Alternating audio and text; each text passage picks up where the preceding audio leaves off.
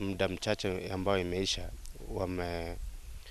state wameconfirm kuwa mazishi ya mheshimiwa itafanyika tarehe 18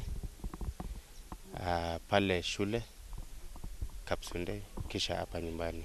The community that we are together in the difficult times, we will plan together, we put us in the plans, we will walk the journey together so that we can give the late Mheshimiwa Chepkut a befitting send-off.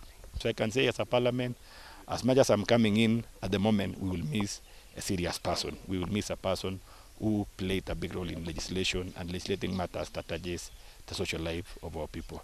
Otherwise, I want to say, pole sana, we are here together on behalf of Keses and the people of Ainabkoi. We say pole sana. We are going to mourn him dearly, and we know one day a story will be written about Chepkut. He was so hilarious that when he stood up in the chamber, all of us would start laughing because of the way he addressed Mr. Speaker, sir. That alone would make everybody start laughing before Chepkut starts speaking. So he was a man of the people. He mixed well with the rest of the colleagues. He talked to everybody. He had his own style of leadership.